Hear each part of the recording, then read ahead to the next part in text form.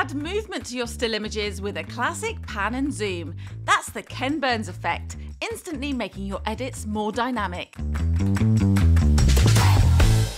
Open your image in the Frame and Fit editor and look for the Animate icon under the clip's preview. Tap once to place your first keyframe on the clip.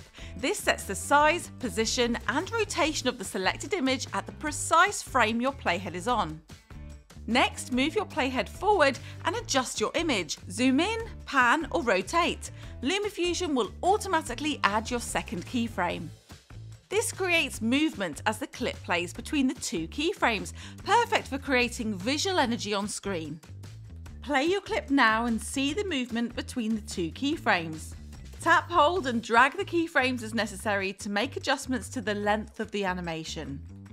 Avoid these harsh stops and starts to the movement by opening the Ease editor and using the sliders below to control the rate of change to the frame and fit as the animation leaves and arrives at each keyframe.